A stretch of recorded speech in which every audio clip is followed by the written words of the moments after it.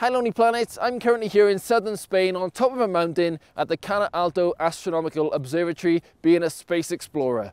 And I don't mean being a space explorer by going into space, I mean we're exploring space using these telescopes that you can see behind us. So we're at 2,500 meters, we've got great night skies, and we're using these telescopes to take photos and light and everything from stars and planets and galaxies and nebula, to look at them and find things out about them. We're literally exploring space. And we've got a whole book on how to be a space explorer. It tells you things like how to put on a spacesuit and how to pee in that spacesuit. But here on the mountain, we can look up in the night sky and you can be a space explorer too, just from your back garden or from your local field. You can go out there, and as long as you can see those stars, you too can be a space explorer.